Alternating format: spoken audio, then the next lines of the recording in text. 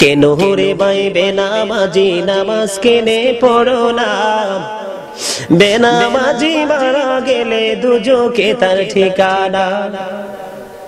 কেন রে ভাই বেনামাজি নামাজ কেনে পড়ো না, বেনামাজি মারা গেলে দুজকে তার ঠিকানা।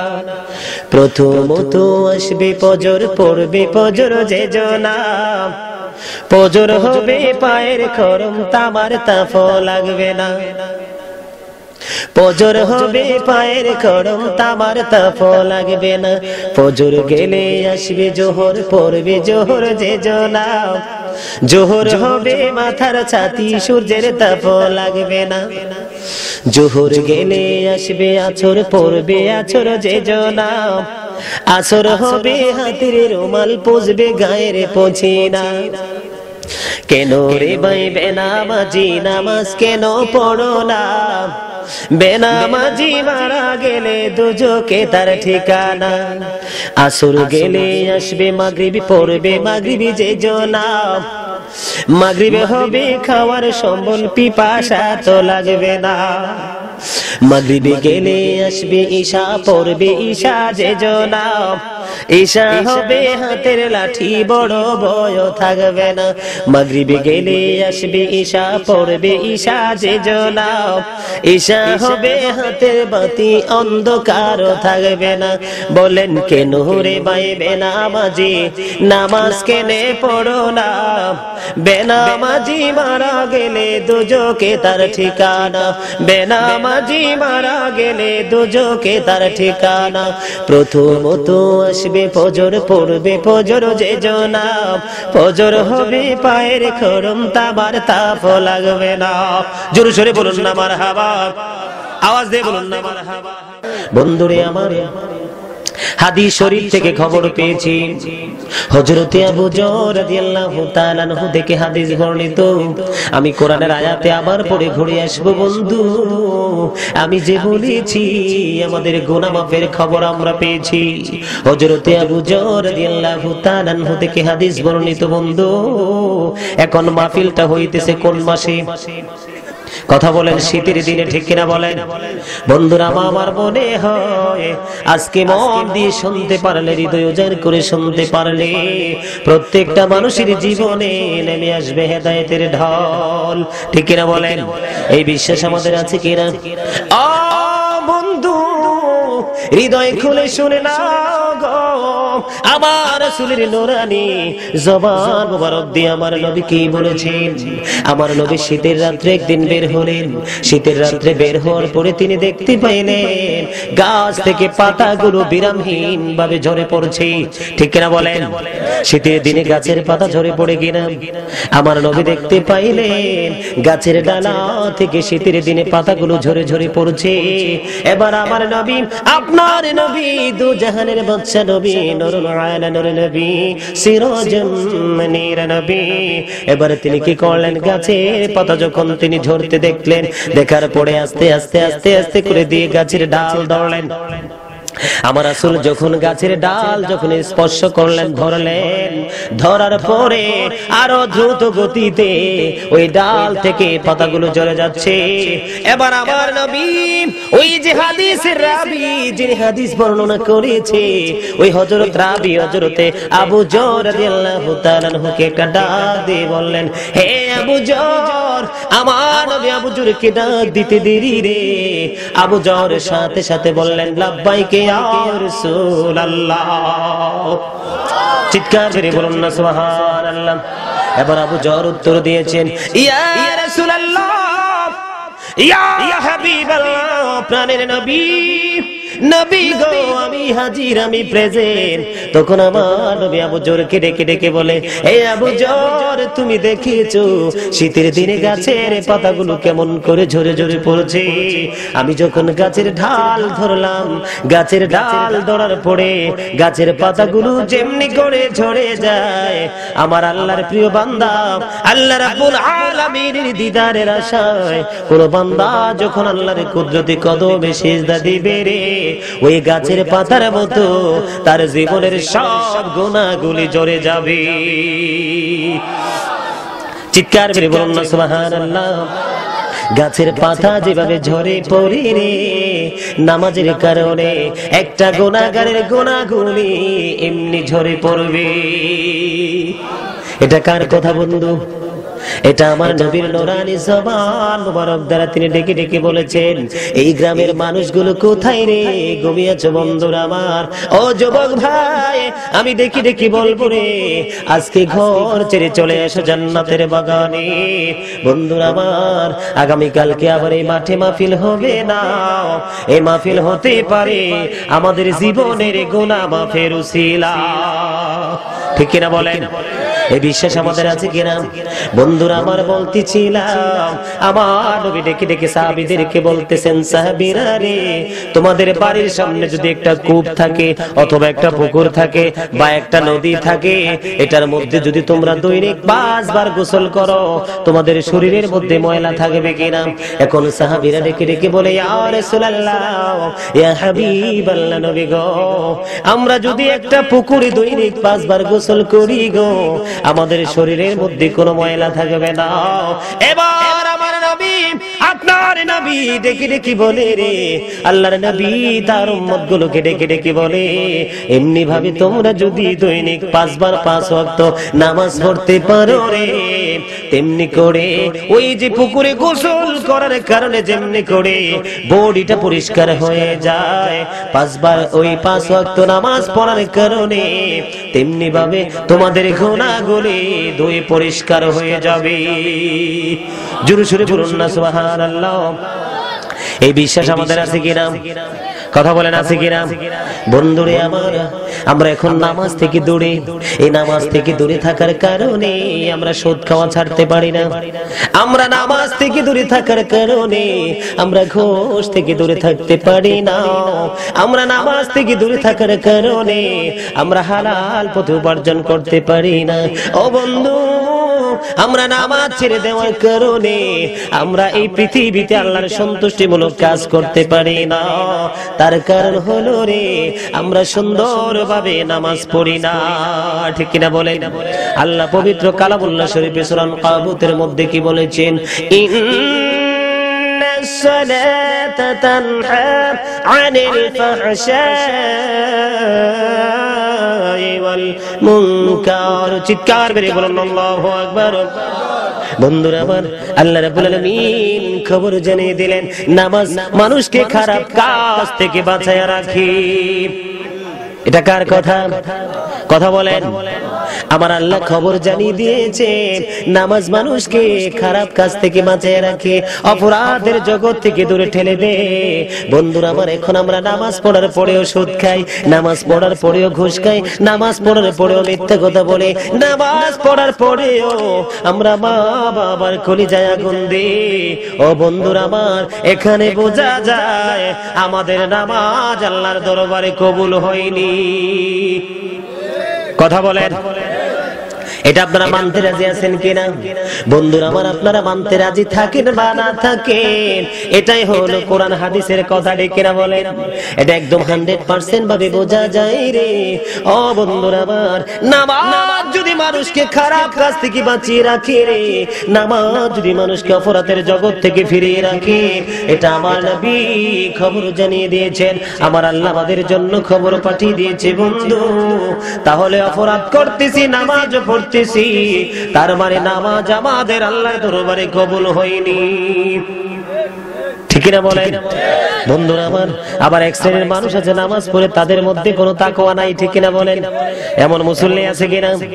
বন্ধুরে আমার, আমি হযরতে ইমাম বুখারীর জীবনীতে যখন ঢুকলাম, বন্ধু, আমাদের নামাজের সমস্যাটা কোথায় আপনাদেরকে বোঝানোর চেষ্টা করব।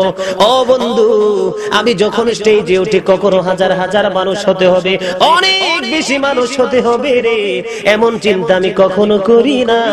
আমি সব সময় খুঁজি আল্লাহ এবং রাসূলের প্রেমিকদেরকে, যাদের অন্তরে মায়া রয়েছে, যাদের অন্তরে প্রেম রয়েছে, যাদের অন্তরে ভালোবাসা রয়েছে, তাদের পক্ষে বন্ধু ভালোবাসাকে ইজ্জত দেওয়া সম্ভব। ঠিক না বলেন? যারা প্রেম করতে জানে না, ভালোবাসতে জানে না, তাদের পক্ষে কখনো প্রেম করাও সম্ভব না। ঠিক না বলেন? আমরা নামাজটা কেমন ভাবে পড়ি বন্ধু, হৃদয়ের জানালা খুলে শুনে নাও। ও আমার দাড়ি পাকা মুরব্বি বাবা গো, আজকে ঘর ছেড়ে চলে আসো না জান্নাতের বাগানে। আমার যুবক ভাই, তোমরা কোথায় আছো রে? তোমরা চলে আসো আজকে কোরআন হাদিসের কথা শোনার জন্য। বন্ধুরা আমার, ইমাম বুখারীর জীবনীতে যখন ঢুকলাম, ওনার জীবনীতে ঢোকার পরে সুন্দর একটা সুমিষ্ট খবর পাইলাম। বন্ধুরা আমার, উনি একদিন নামাজরত অবস্থায় উনি নামাজ চালিয়ে যাচ্ছে রে, কোন ধরনের বিষাক্ত পোকা জানি ওনাকে বারবার করে ওনার শরীরের মধ্যে কামড় দিচ্ছে, ছোবল মারছে। বন্ধুরা আমার, ওনার জীবনীতে খুঁজে পেলাম পোকাটা ছিল খুবই বিষাক্ত। ও বন্ধু, পোকা তাকে বারবার কামড়ায়, তারপরেও সে নামাজ ছেড়ে বাইরে আসে না। ইমাম বুখারী নামাজ চালিয়ে গেলেন। নামাজ পড়তে পড়তে পড়তে যখন ওনার নামাজ শেষ হয়ে গেল রে, একজন ছাত্রকে ডাক দিয়ে তিনি বললেন, আমার পিছন দিয়ে আমার পাঞ্জাবি অথবা জামাটা আলগি দিয়ে দেখো না, আমার পিঠের মধ্যে কি। ও বন্ধু, কিতাব প্রমাণ করে রে, ওনার ছাত্র যখন জামাটা তিনি আলগি দিলেন, জামাটা উঠিয়ে দেখতে পাইলেন বিষাক্ত একটা বল্লা পোকা ওনার পিঠের মধ্যে 10টা কামড় দিয়েছে। চিৎকার বেরি বলুন আল্লাহু আকবার, একটা আওয়াজ দিয়ে বলুন আল্লাহু আকবার। ওই পোকা ওনাকে 10টা কামড় দিয়েছে। ছাত্র যখন পাঞ্জাবিটা উপরের দিকে উঠালেন, উপরের দিকে উঠিয়ে দেখতে পাইলেন ওনার পিঠের মধ্যে 10টা ভেঙ্গুলের কামড়, 10টা বিষাক্ত পোকার কামড়। এবার ছাত্র ডেকে ডেকে বলে, হুজুর, আমি দেখতে পেয়েছি আপনার পিঠের মধ্যে বিষাক্ত পোকার 10টা কামড় দেখা যায়, আপনি কেমন করে সহ্য করে তখন নামাজ পড়েছেন? চিৎকার করে বলুন না সুবহানাল্লাহ। এবার হুজুরকে ডেকে ডেকে বলে, হুজুর, আপনি কেমন করে এতক্ষণ পর্যন্ত এই বিষাক্ত পোকার সবল খেয়ে আপনি নামাজ আপনি কেমন করে চালিয়ে গেলেন? এবার ইমাম বুখারী ডেকে ডেকে বলে ছাত্রকে, ও ছাত্র, তুমি জানো না আমি গিয়েছি আমার মনিবের কুদরতি কদমে সিজদা দেওয়ার জন্য। ইমাম বুখারী ডেকে ডেকে বলছেন, আমি ডেকে ডেকে বলছি রে, এই গ্রামের মানুষগুলো কত শক্ত অন্তরের মানুষ, তারা কোথায় বসে আছে রে, এত সুন্দর নুরানি জলসা ছেড়ে দিয়ে। বন্ধু, ইমাম বুখারী তিনি ডেকে ডেকে বলতেছেন, আমি যখন নামাজরত অবস্থায় ছিলাম, আমি যখন নামাজে দাঁড়াইয়া কেরাত যখন আমি তেলাওয়াত করতে শুরু করলাম, কেরাত যখন তেলাওয়াত করা আমি শুরু করলাম রে, তেলাওয়াতের সময় আমার অন্তরে তো বেশি প্রেমের ধুলা লেগেছে, এত বেশি মধুময় মনে হয়েছে, ওই মধুর কাছে ওই বিষাক্ত পোকার আমার কামড় কিছুই মনে হয়নি। এত আস্তে সুবহানাল্লাহ। আপনাদের কাছে বিষয়টা সহজ মনে হয় না? এখন আমাদের দেশের মানুষের নামাজ পড়াও ঠিক, সুদ খাওয়াও ঠিক, এই কারণে তাদের কাছে এটা একটা এটা একটা ফর্মালিটি মনে হয়। ঠিক কিনা বলেন? কথা বলেন, আমার কথা বলেন ঠিক কিনা?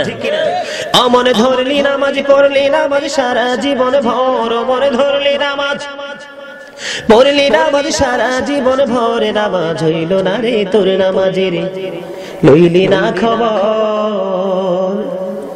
আমার সাথে পারলে গান।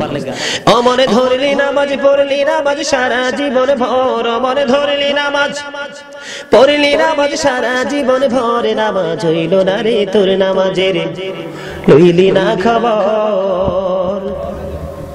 নামাজের নিয়ত করে দাঁড়াইছো নামাজে, মনটা যদি থাকে তোমার দুনিয়ারি কাজে, নামাজে হইল না রে তোর নামাজের লইলি না খবর। কথা ঠিক না বেঠি? নামাজের নিয়ত করে দাঁড়াইছো নামাজে, মনটা যদি থাকে তোমার দুনিয়ারি কাজে, নামাজে হইল না রে তোর নামাজের লইলি না খবর। মসজিদে পড়লে আজান সবার আগে যায়, নামাজ শেষে বাইরে এসে সুদের টাকা খায়, নামাজ হইল না রে তোর নামাজের লইলে না খবর। ঠিক কিনা বলেন? আর জোরে বলেন ঠিক কিনা? আমার আপনাদের আওয়াজে মনে হয় আপনারা সুদের পক্ষে। তাহলে আওয়াজ তো ছোট কেন? আওয়াজ তো এই সময় মিষ্টি হওয়ার কথা। আমার গ্রামে কিছু গাদ্দার মুসল্লি আছে, আপনার তাদের নামাজ পড়াও ঠিক, বাইরে এসে সুদের টাকা গণাও ঠিক। ঠিক কার মেরে বলেন না নাউজুবিল্লাহ। যেই ব্যক্তি সুদের মাধ্যমে 1টি টাকা উপার্জন করলো, সে যেন তার গর্ভধারিণী মায়ের সাথে 36 বার যেন সে জিনা করলো। ঠিক কার মেরে বলেন না নাউজুবিল্লাহ। আওয়াজ দিয়ে বলেন না নাউজুবিল্লাহ। বন্ধুরা আমার বলতেছিলাম, ছাত্র প্রশ্ন করেছে, হুজুর আমি দেখতে পেয়েছি আপনার পিঠের মধ্যে 10টা কামড়। এবার শিক্ষক ডেকে ডেকে বলে, ইমাম বুখারী ডেকে ডেকে বলে, আমি নামাজরত অবস্থায় কোরআন তেলাওয়াতের মধ্যে এত বেশি বধু, আমি এত প্রেম ভালোবাসায় বিভোর হয়েছিলাম, ওই কোরআনের মধুর কাছে ওই বিষাক্ত পোকার কামড় বড় মনে হয়নি। চিৎকার করে বলুন না সুবহানাল্লাহ। বন্ধুরা আমার এই নামাজ পড়ার দরকার আছে কিনা? কথা বলে নামাজ আমরা পড়বো কিনা? বন্ধুরা আমার ইসলামের প্রথম খলিফাকে হযরতে আবু বকর সিদ্দিক রাদিয়াল্লাহু তাআলা আনহু বন্ধু সইতে পারবো না সেই বিরহ জ্বালা। আবু বকর সিদ্দিক রাদিয়াল্লাহু তাআলা আনহুর জীবনীতে যখন প্রবেশ করলাম বন্ধু, এত প্রেমময় এত মধুমাখা একটা খবর শুনতে পেয়েছি, যেই খবর শুনিয়া নিজের চেঞ্জ পর্যন্ত উল্টা পাল্টা হয়ে গেছে। বন্ধুরা আমার, এখন আমাদের ঘরে পাঞ্জাবি থাকে, আলমারিতে ঘুমানো, আমরা গেঞ্জি পরে চলে আছি মসজিদে। ঠিক কিনা বলেন? ও বন্ধু, আমি দেখেছি অনেক বৃদ্ধ বয়সী, মধ্য বয়সী এবং যুবক ভাইয়েরা বিয়ে বাড়িতে যায় পাঞ্জাবি পরে। ও বন্ধু, আমি এটাও দেখেছি হিন্দুদের পূজায় পর্যন্ত যায় মুসলমান পাঞ্জাবি পরে, বিভিন্ন রঙ্গমঞ্চে যায় পাঞ্জাবি করে। বন্ধু কিন্তু মসজিদে আসে রে শর্ট প্যান্ট এবং শর্ট গেঞ্জি পরে। ঠিক কিনা বলেন? বন্ধুরা আমার, তোমরা জানো না লম্বা জামা পরে নামাজ পড়া সুন্নাত। লম্বা জামা পরে নামাজ পড়া কি? যে ব্যক্তি একটা সুন্নাতকে জিন্দা করে মরতে পারবে, কিয়ামতের দিন কাল হাশরের ময়দানে তাকে আমার আল্লাহ 100 শহীদের মর্যাদা দিবে। বন্ধুরা আমার, হযরতে আবু বকর সিদ্দিক রাদিয়াল্লাহু তাআলা আনহু যখন সর্বপ্রথম যখন ইসলাম গ্রহণ করলেন, উনি অনেক সম্পত্তির মালিক ছিলেন। ও বন্ধু, ধীরে ধীরে দিনের জন্য তিনি এক এক করে সব অর্থ তিনি দিনের জন্য কুরবানি করে দিলেন। কুরবানি করতে করতে করতে করতে বন্ধু তিনি একেবারে দুস্থ হয়ে যায়, ওনার ফ্যামিলি চালাইবার জন্য পর্যন্ত অর্থ ছিল না। চিৎকার করে বলুন না সুবহানাল্লাহ। ওনার ফ্যামিলি পরিবার এবং নিজেকে পরিচালনার জন্য পর্যন্ত বন্ধুরা আমার টাকা ছিল না। একদিন মসজিদে নববীর মধ্যে আজান হয়ে গেল।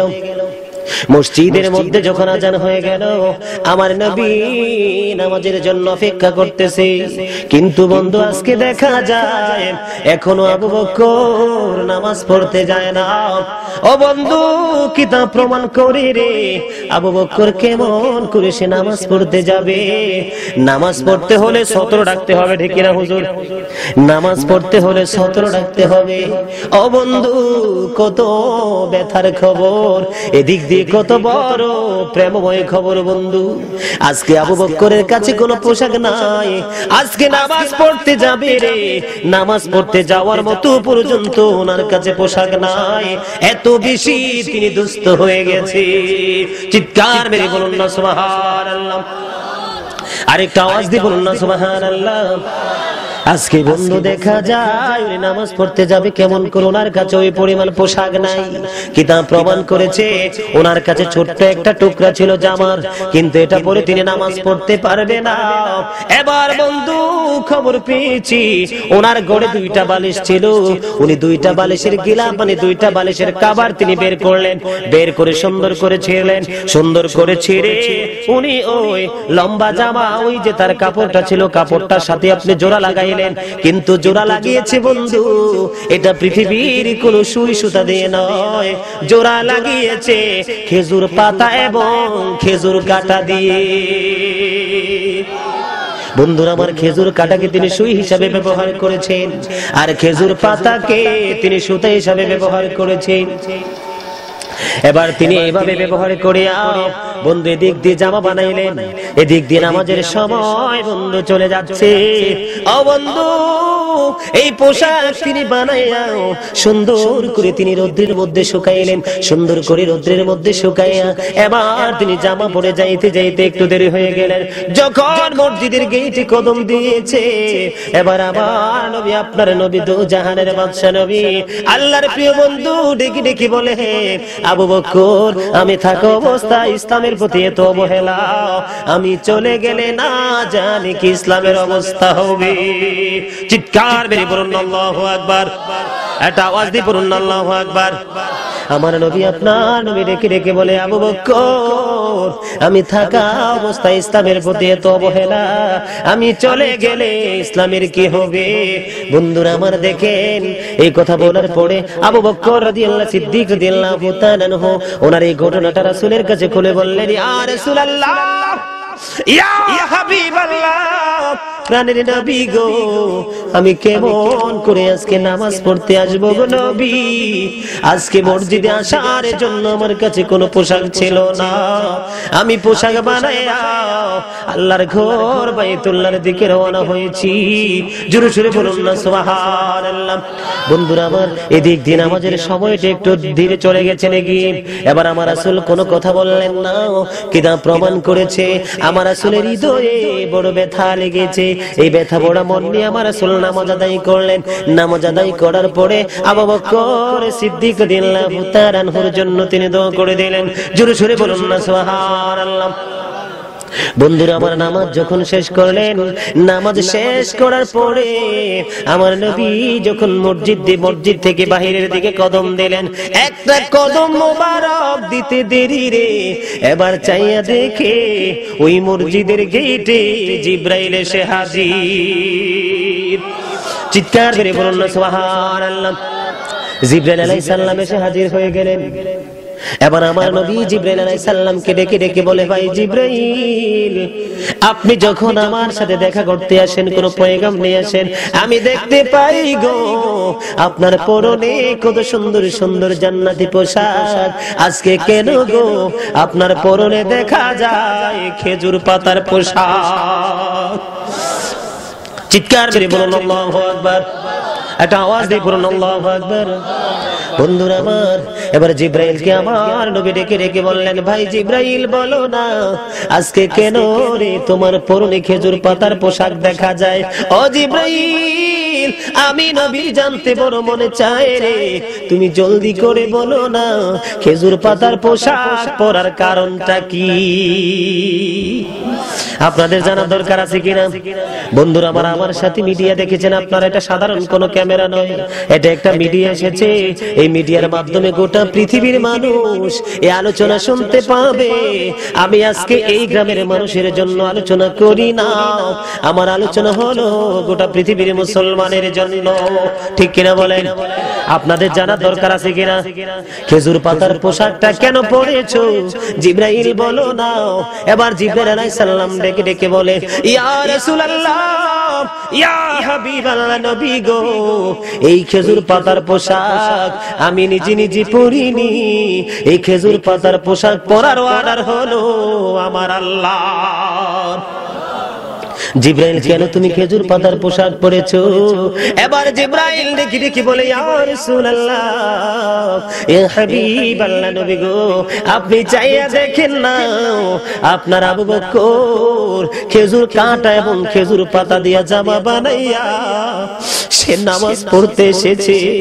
ইয়া রাসূলুল্লাহ, ইয়া হাবিবাল্লাহ, নবী।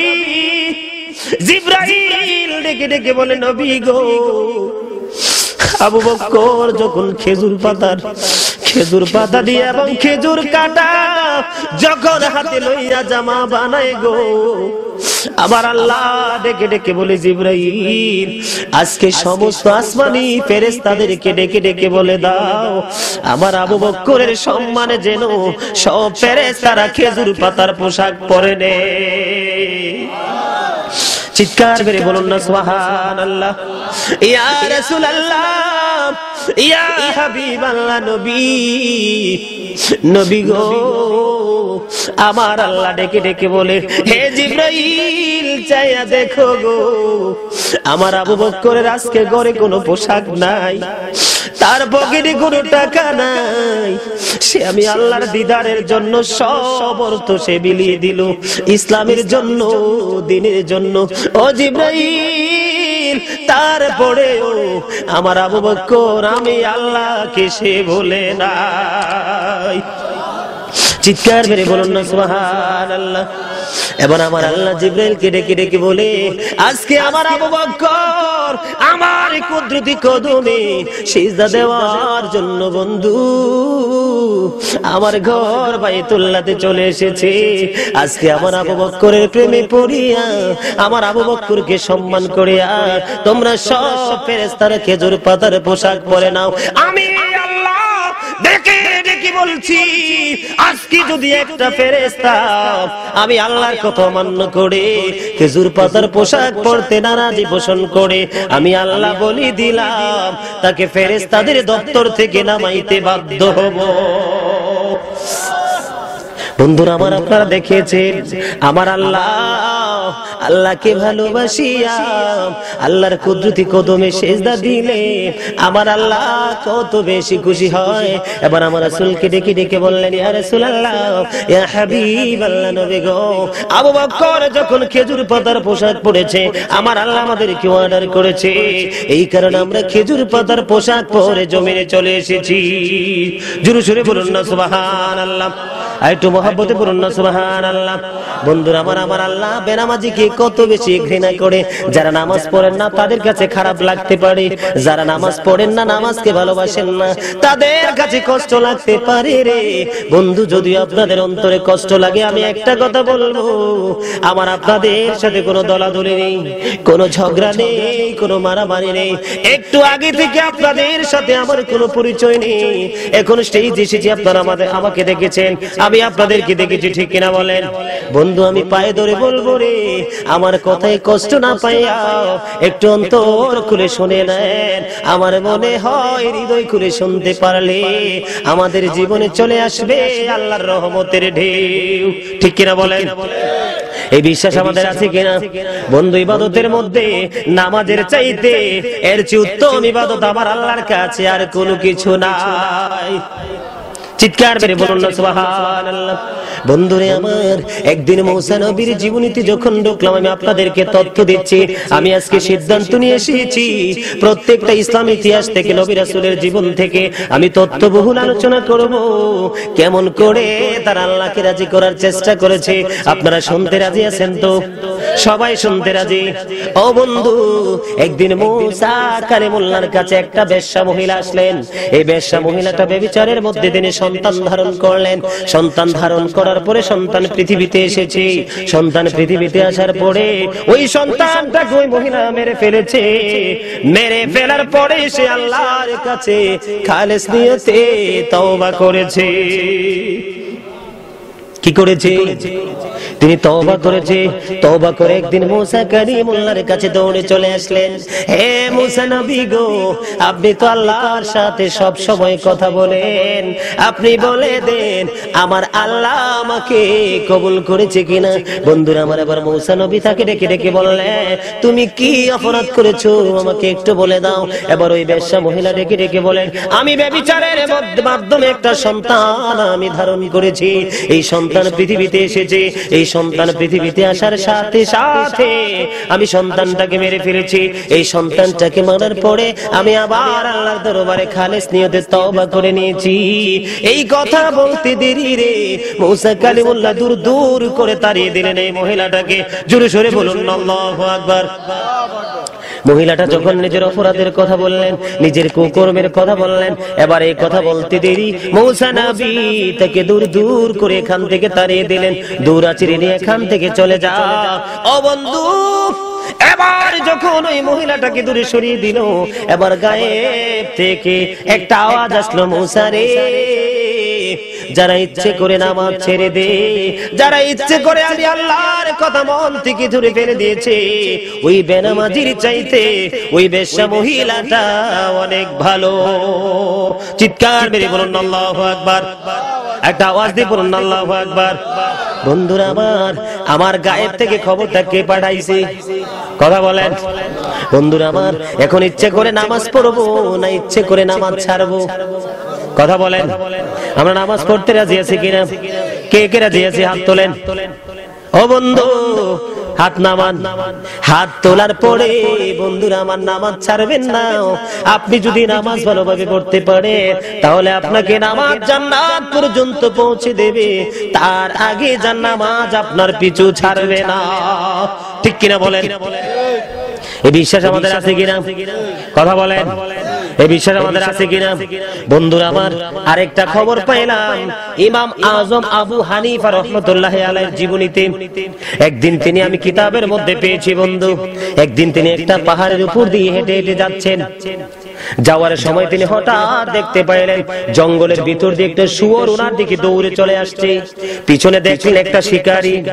এবার যখন শিকারী আস্তে আস্তে করিয়া ওই লোকটার কাছে যখন আসলেন বন্ধুরা আমার, এবার তিনি কি করলেন, ওই শুয়োরটা বাঁচার জন্য ইমাম আজম আবু হানিফার পিছনে এসে আশ্রয় নিলেন। এবার বন্ধুরা আমার শিকারীও তার কাছে চলে আসলেন এটাকে মারার জন্য।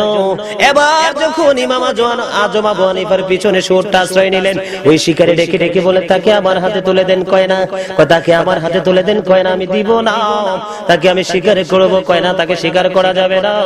এবার ওই শিকারী ডেকে ডেকে বলে মানুষ যখন মক্কায় এসে হেরাম বাঁধে তখন শিকার করা হারাম, ঠিক কিনা? এহরাম বাঁধার পরে কোনো শিকার করা যাবে না। এখন তো এহরাম বাঁধার সময় না, আপনি কেন আমাকে শিকার করতে না করতেছেন? এবার ইমাম আজম আবু হানিফা রাহমাতুল্লাহ চুপ করে দাঁড়িয়ে রইলেন। উনি চুপ করে দাঁড়িয়ে থাকা অবস্থায় পিছন থেকে শুয়োরের জবান খুলে যায়। শুয়োর কথা বলে দিয়েছে। জোরে সোরে বলুন না সুবহানাল্লাহ। শুয়োর কথা বলতেছেন বন্ধুরা আমার। এবার তিনি এই কথা বলেছেন ইমাম আজম আবু হানিফা রাহমাতুল্লাহ আলাইহি ডেকে ডেকে বলে আপনি বড় মাযহাবের বড় ইমাম গো, আমার আল্লাহ যদি আমাকে মানুষ বানাইতো তাহলে ওই মানুষটার উপযুক্ত জবাব আমি দিতে পারতাম। চিৎকার মেরে বলুন আল্লাহু আকবার। কার কথা? কথা বলেন। এটা একটা শুয়োরের কথা। শুয়োর কি হারাম প্রাণী না হালাল প্রাণী? কথা বলেন। শুয়োর সম্পূর্ণ হারাম প্রাণী। এই প্রাণী ডেকে ডেকে বলে আপনি বড় মাযহাবের বড় ইমাম গো, আমাকে যদি আমার আল্লাহ মানুষ বানাইতো তাহলে আমি ওই শিকারের উপযুক্ত জবাব দিতে পারতাম।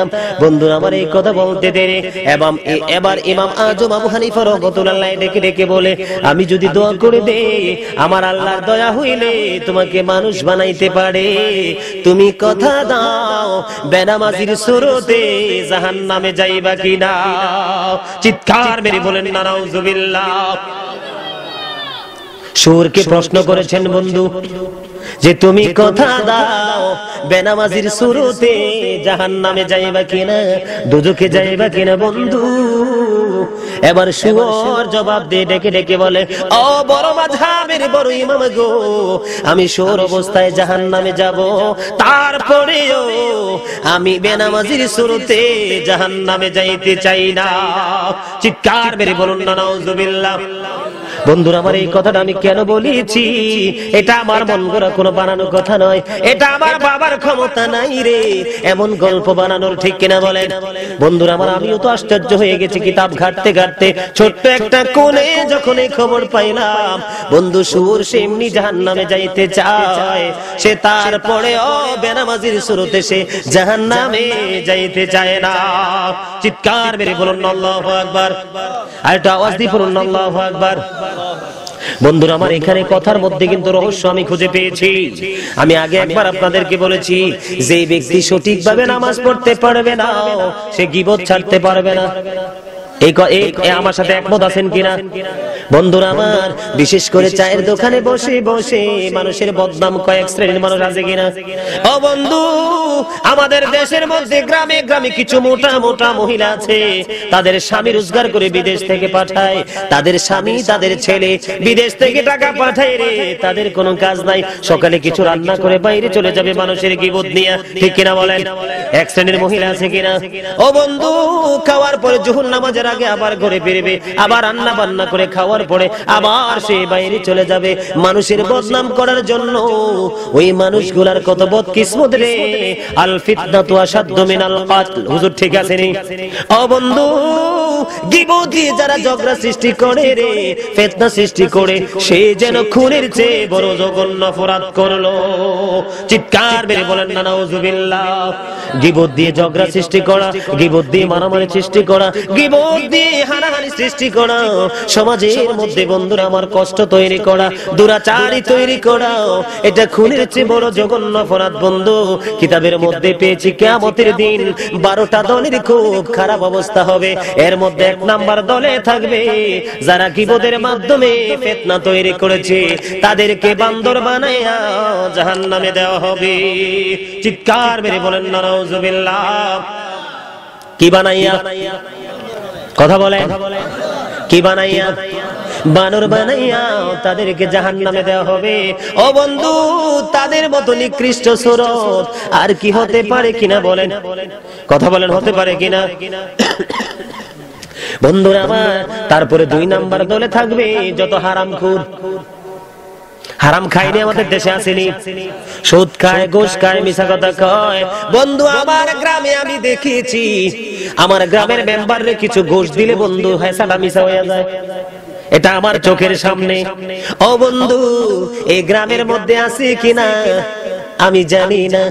আমার গ্রামের মেম্বার বন্ধু, আপনি যদি টাকা একটু বাড়াইয়া দেন, আপনি সত্য হওয়ার পরে আপনাকে মিথ্যাবাদী বানাবে, সাক্ষীও সে নিজে তৈরি করবে। ও বন্ধু, সে দুনিয়ার একটু স্বার্থের জন্য, ও বন্ধু, সে একজনের উপরে কি করলেন? জানা সত্ত্বেও জুলুম করলেন। ঠিক কিনা বলেন? যিনি অন্যায় করেছে ওনাকে অন্যায় করার শক্তি আরো বাড়াইয়া দিলেন। ঠিক কিনা হুজুর? অন্যায় করার শক্তি আরো বাড়িয়ে দিলেন। বন্ধু, যারা বিচারক তারা কিন্তু অর্থের বিনিময়ে বিচারটা 19-20 করে। ঠিক কিনা বলেন? কিন্তু বন্ধু, একটা ন্যায় বিচার করারে 80 বছরের ইবাদতের চাইতে উত্তম। একটা ন্যায় বিচারের কারণে সমাজে শান্তি ফিরে আসে। ঠিক কিনা বলেন? দেশের মধ্যে শান্তি ফিরে আসে। একটা ন্যায় বিচার করা 80 বছরের ইবাদতের চাইতে যদি উত্তম হয়, ও বন্ধু, আমি পৃথিবীর যত বিচারক আমি তাদেরকে ডেকে ডেকে বলবো, বন্ধুত্ব টিকিয়ে রাখার জন্য কখনো মিথ্যা কথা বলো না। বন্ধু, মিথ্যা কথার মাধ্যমে অর্থ উপার্জন করা, সুদের মাধ্যমে অর্থ উপার্জন করা, ঘুষের মাধ্যমে অর্থ উপার্জন করা, বন্ধু সুবিধার জন্য রাস্তার পাশের গরিব মানুষের জায়গা দখল করে নি পয়সা অর্জন করা, ওই সমস্ত মানুষ হারামখোর যারা, তাদেরকে আমার আল্লাহ শুয়োর বানাইয়া জাহান্নামে পাঠাবে। জোরে সোরে বলেন না নাউজুবিল্লাহ। একটা আওয়াজ দিয়ে পড়েন না নাউজুবিল্লাহ। তাদেরকে শুয়োর বানাইয়া বানাইয়া জাহান্নামে পাঠানো হবে। ও বন্ধু, এর চেয়ে যন্ত্রণার জীবন আর কি হতে পারে? ঠিক কিনা বলেন? আমি সবগুলো নিয়ে আলোচনা করব না। ও বন্ধু, আর একটা দল আছে এখন টাকার জোরে মসজিদের সভাপতি হয়। কথা বলেন, আছে কিনা? ইমানদার মুসল্লি জ্বলতে জ্বলতে পয়রা কয়লা হইয়া গেছে। ঠিক কিনা বলেন? ও বন্ধু, তার কিছু আটকাইয়া টাকার মালিক হইল। এখানে আছে কিনা জানি না। আমাদের দেশের মধ্যে একটা প্রচলন হয়েছে, সে টাকা কিভাবে রোজগার করছে সেটা বিষয় না। ও বন্ধু, সে মসজিদের সভাপতি হয় রে, সে মসজিদের সেক্রেটারি হয়, সে মসজিদের মুতাল্লি হয়। সেই মানুষের কারণে মসজিদের মধ্যে ঝগড়া সৃষ্টি হয়। ঠিক কিনা বলেন? একটা নামাজি ছাড়া কোনোদিন না মসজিদের ইজ্জত বুঝবে না, মসজিদকে ভালোবাসতে পারবে না, যদিও সে রিকশাওয়ালা হয়। ঠিক কিনা বলেন? ও বন্ধু, যে লোকটা 5 ওয়াক্ত মসজিদে আসবে নামাজ পড়ার জন্য, তার দ্বারা মসজিদের যে উপকার হবে রে, ওই কোটিপতির দ্বারা এর অর্ধেক উপকার হবে না। ঠিক কিনা বলেন? বন্ধুরা আমার, ওই সমস্ত মানুষ যখন দুনিয়ার বিষয় নিয়ে, বিভিন্ন বিষয় নিয়ে তারা মসজিদের মধ্যে ঝগড়া তৈরি করবে, কাল কিয়ামতের ময়দানে তাদেরকে মাতাল জানোয়ার বানাইয়া জাহান্নামে দেওয়া হবে। জোরে সোরে বলুন না নাউজুবিল্লাহ। কি বানাইয়া? মাতাল বুঝেননি? সেন্সলেস মানে পাগল। বন্ধুরে আমার, এমন করে করে অনেকগুলো সাজা। ঠিক না বলেন? আল্লাহ সূরা আর-রহমানের মধ্যে বলেছেন, ওয়াকিমুল ওয়াজনা বিল কিসতি ওয়া লা তুখসিরুল মিজান। আল্লাহ বলেছেন ন্যায্য ওজন কায়েম করো, ওজনে কম দিও না। ও বন্ধু, এটা পৃথিবীর পাল্লা না, এটা হলো আপনার বিবেকের পাল্লা, ঠিক কিনা বলেন? এই কথাগুলা বলার কারণ কি রে বন্ধু? আমার মা বোনের এখন পর্দার বাইরে চলে গেছে, ঠিক কিনা বলেন? গেছে কিনা? তারা পর্দার বাইরে কিনা? ও বন্ধু, তারা এমন সুন্দর কাপড় পরে রে বন্ধু, এই সুন্দর কাপড়টা এতটাই পাতলা, তাদের দিকে নজর দিলে তাদের বডি পর্যন্ত দেখা যায়, ঠিক কিনা বলেন? এই পোশাক পরার কারণ কি? তারা সঠিকভাবে নামাজ পড়তে পারে না, তারা পর্দার বাইরে চলে গেছে রে। এটার কারণ হলো তারা পরিপূর্ণভাবে নামাজ পড়তে পারে না। তারা যদি নামাজ পড়তে পারতো রে, তাহলে কোনোদিনও তারা অশ্লীল চলা চলতো না, ঠিক কিনা বলেন? আমার মূল কথা হলো, আমি আপনাদেরকে কি বুঝাইতে চেয়েছি আপনারা বুঝতে পারছেন কিনা জানি না।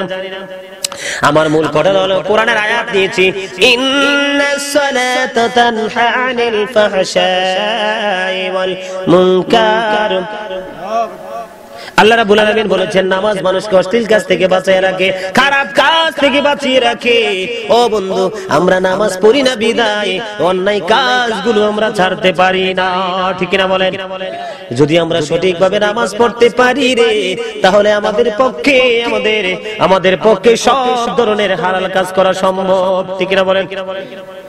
আমার রাসূল বলেছেন, মান সাল্লাল বারদাইনি দাখালাল জান্নাহ। যে ব্যক্তি শীতল সময়ের 2 ওয়াক্ত নামাজ পড়বে, সেই ব্যক্তি জান্নাতে যাবে। শীতল সময় মানে ফজর এবং আসরের সময়, এই 2 সময়ের নামাজ যে পড়তে পারবে, সেই ব্যক্তিটা জান্নাতে চলে যাবে। এটা কার কথা? এটা হাদিস শরীফের কথা, আমার রাসূলের কথা। বন্ধুরা আমার নবী আরো বলেছে, যে ব্যক্তি আসরের নামাজ ছেড়ে দিল, তার যেন সব আমল নষ্ট হয়ে গেল। যে আসরের নামাজ ছেড়ে দিল, সব আমাদের আমল যেন নষ্ট হয়ে গেল। বন্ধুরা আমার, আমি আপনাদেরকে ছোট্ট একটা গল্প শোনাবো, শুনতে রাজি আছেন? আমাদের মধ্যে কোন ধরনের নামাজি, সেই নামাজিদেরকে চিনানোর জন্য রাজি আছেন? বন্ধুরা আমার, এক রাজার বাড়ির গেইটে প্রতিদিন একটা লোক একটা সময়ে যে দাঁড়ায় থাকে। প্রতিদিন একটা লোক সে রাজার বাড়ির গেইটের মধ্যে যায় দাঁড়ায় থাকে। এই যে দাঁড়ানো লোকটা প্রতিদিন ওই রানীর চৌকে পড়েছে।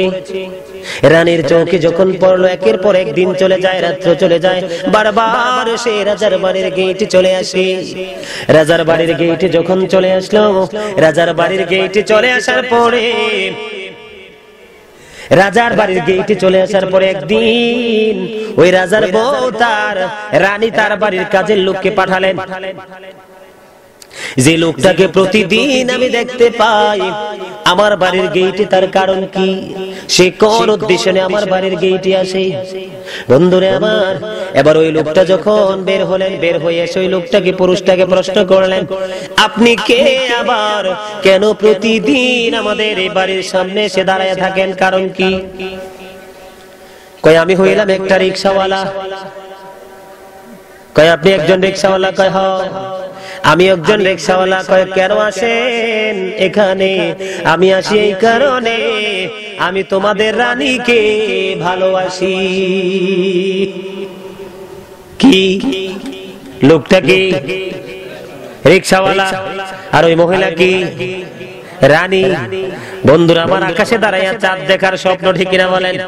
চাঁদ শুধু দেখার না, চাঁদ ধরার স্বপ্ন তার। এটা কি সম্ভব? বন্ধুরা আমার, এবার দৌড়ে চলে গেলেন তার কাজের বুয়া, যাইয়া বলতেছে, রানীমা, রানীমা, ওই যে লোকটা প্রতিদিন আপনার বাড়ির গেটে আসে, এই লোকটা একটা রিকশাওয়ালা। কয়, কেন আসে আমার বাড়ির সামনে? কয়, আপনার বাড়ির সামনে আসার কারণ হলো এই রিকশাওয়ালা আপনাকে ভালোবাসে। সুবহানাল্লাহ কইতেন না? ভালোবাসতে কি ধনী গরিব লাগে নাকি? কথা বলেন। একটা ভালো মন হইলেই তো হয়, ঠিক কি না? এবার যখন রানীর কানে খবর গেল, এবার রানী রিকশাওয়ালাকে খবর পাঠাইছে, কই তুমি যে তারে বলে দাও আমি তার প্রস্তাবটা গ্রহণ করে নিয়েছি, তবে শর্ত হলো সে একটানা 40 দিন নামাজ পড়ে আসতে হবে।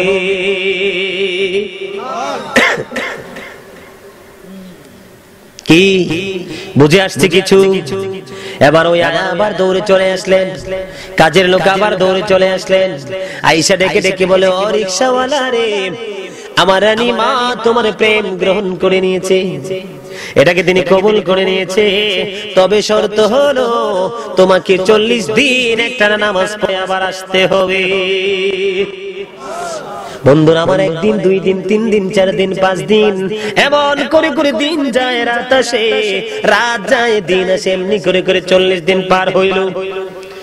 40 দিন পার হওয়ার পরে ওই 41 দিনের দিন আবার ওই রাজার বাড়ির গেটে ওই রিকশাওয়ালাই আবার হাজির হয়ে যায়।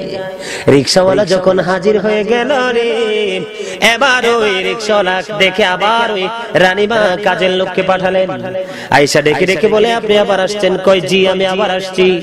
কই রানীমা তো একটা খবর পাঠাইছে। কই কি খবর? রানীমা বলেছে উনি আপনার প্রস্তাবে রাজি নাই।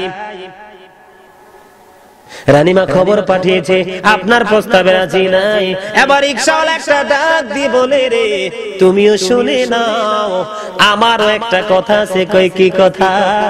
আমি 40 দিন নামাজ পড়ছি ঠিকই, আমি একটা দিনও ওযু করি নাই। কিছু বুঝতে পারছেন কিনা? কথা বলেন। আমি 40 দিন নামাজ পড়েছি ঠিকই রে, আমি একটা দিনও ওযু করি নাই। ও বন্ধু, তার কারণ কি?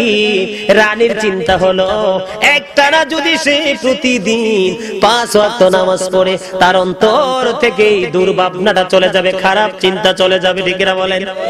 তার অন্তর থেকে খারাপ ভাবনা চলে যাবে, খারাপ চিন্তা চলে যাবে।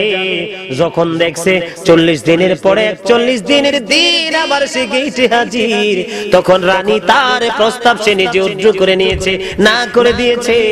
আর রিকশাওয়ালাও তার সঠিক আমলের খবর জানাইয়া দিছে। ঠিক কিনা বলেন? রিকশাওয়ালাও তার সঠিক আমলের খবর জানাইয়া দিছে। তুমিও যাইয়া তোমার রানীর খবর পৌঁছায়া দাও, আমি 40 দিন নামাজ পড়ছি ঠিকই, আমি একটা দিনও ওযু করি নাই। আমাদের মধ্যে এমন মুসল্লি আসেনি বন্ধুরা? আমার ওই রিকশাওয়ালার মতো নামাজি আমাদের দেশে বেশি। হুজুর ঠিক নি কোন? ওই রিকশাওয়ালার মতো নামাজি আমাদের দেশের মধ্যে বেশি। ঠিক কিনা কোন? বন্ধু নামাজ পড়ে ঠিকই, কিন্তু মন থাকে তার গম ক্ষেতের লাইনে।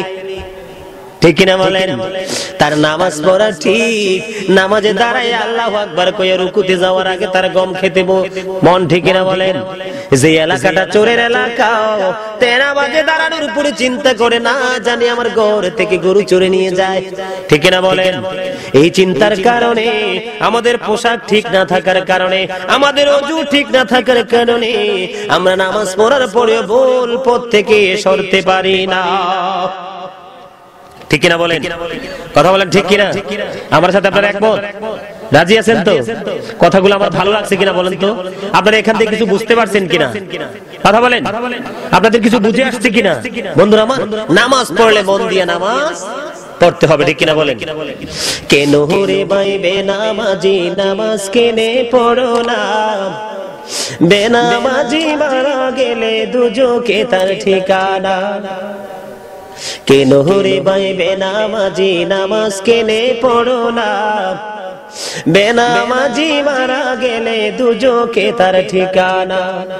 প্রথমত আসবে ফজর, পড়বে ফজর যে জনা, ফজর হবে পায়ের খরম, তামার তাফ লাগবে না।